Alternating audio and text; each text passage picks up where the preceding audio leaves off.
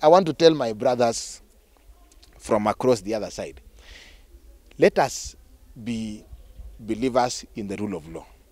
When a petition has gone, once we finally push and table the petition before the National Land Commission, what I expect from Kisumu County is to do a counter petition or for them to do a defense on that particular issue. Let them not wipe up emotions along the region. This is a legal process. We know that some of them are used to unconstitutional processes. You know, they participated in swearing in individuals, they against, you know, as presidents, against the Constitution. They have committed, you know, what you would easily consider as treasonous activities. For us in Nandi County, we believe in the rule of law. We have captured this issue and placed it under the hands of a legal process that is supported by the Constitution. That is the position. We are being told that we are too young to appreciate the problem.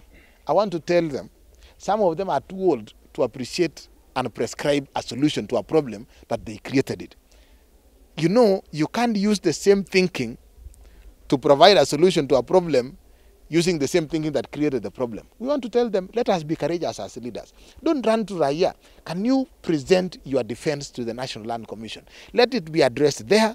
We have a solution that takes us, you know, forward. If you bury your head in the sand, we will keep on having the re-emergence of these challenges and the conflict around the border.